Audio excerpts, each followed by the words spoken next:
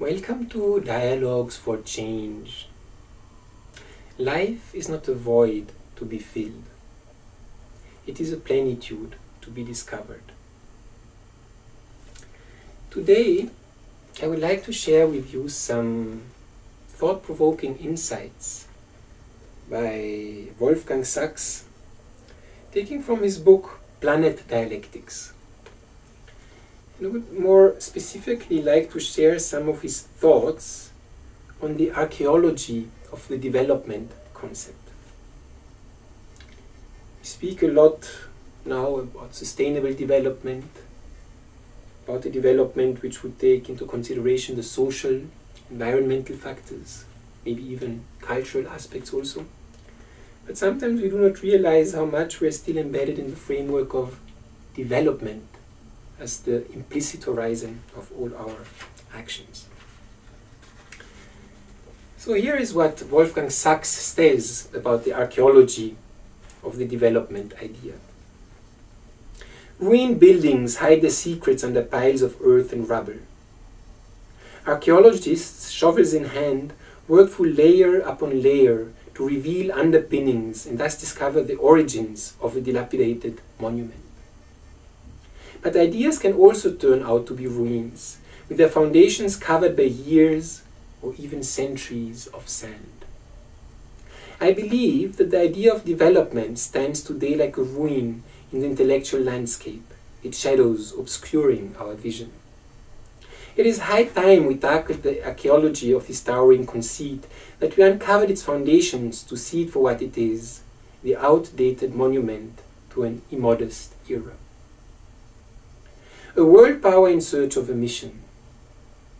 Wind and snow stormed over Pennsylvania Avenue on 20th January 1949, when, in his inauguration speech before Congress, US President Harry Truman defined the largest part of the world as underdeveloped areas. There it was, suddenly a permanent feature of the landscape, a pivotal concept that crammed the immeasurable diversity of the globe's south into a single category: underdeveloped. For the first time, the new worldview was announced.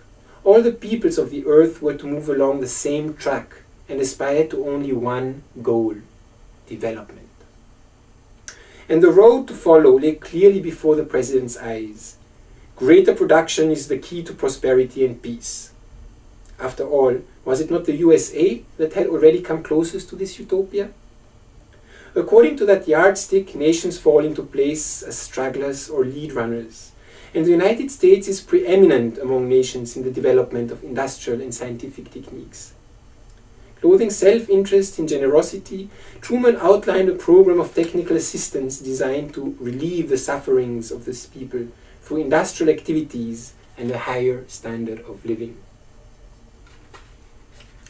Looking back after 40 years, we recognize Truman's speech as the starting gun in the race for the South to catch up with the North. But we also see that the field of runners has been dispersed, as some competitors have fallen by the wayside and others have begun to suspect that they are running in the wrong direction. The idea of defining the world as an economic arena originated in Truman's time. It would have been completely alien to colonialism. True, colonial powers saw themselves as participating in an economic race with their overseas territories a source of raw materials. But it was only after the Second World War that these territories had to stand on their own and compete in a global economic arena. For Britain and France during the colonial period, dominion over their colonies was first of all a cultural obligation that stemmed from their vocation to a civilizing mission. British imperial administrator Lord Lugard had formulated the doctrine of the double mandate: economic profit, of course, but above all the responsibility to elevate the colored races to a higher level of civilization. The colonialists came as masters to rule over the natives. They did not come as planners to start the spiral of supply and demand. Development as imperative. According to Truman's vision, the two commandments of the double mandate converge under the imperative of economic development. A change in worldview had thus taken place, allowing the concept of development to rise to a standard of universal rule. In the British Development Act of 1929, still influenced by colonial frameworks, development applied only to the first duty of the double mandate, the economic exploitation of resources such as land, minerals, and wood products. The second duty was defined as progress or welfare. At this time, it was thought that only resources, not people or societies, could be developed. It was in the corridors of the State Department during the Second World War that cultural progress was absorbed by economic mobilization, and development was enthroned as the crowning concept. A new worldview had found its succinct definition.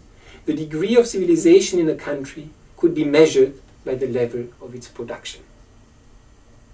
There was no longer any reason to limit the domain of development to resources only. From now on, people and whole societies could, or even should, be seen as the objects of development.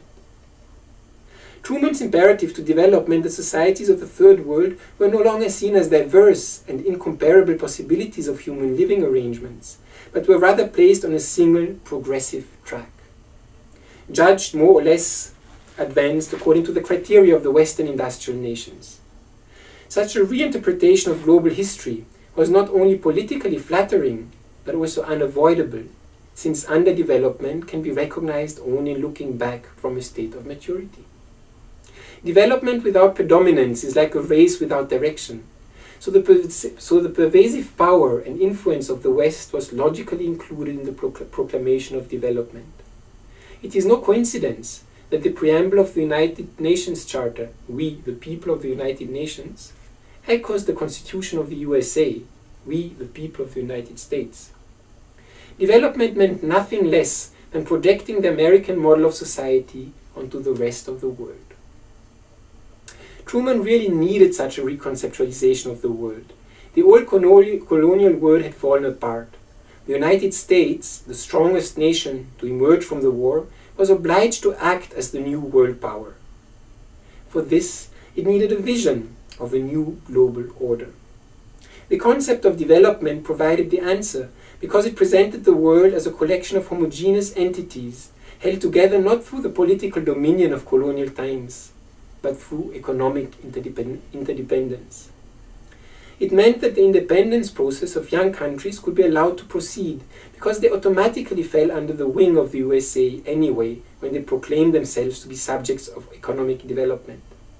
Development was the conceptual vehicle that allowed the USA to behave as herald of national self-determination while at the same time founding a new type of worldwide domination, an anti-colonial imperialism. These are very thought-provoking thoughts, and it's worth pondering them and deepening them a bit.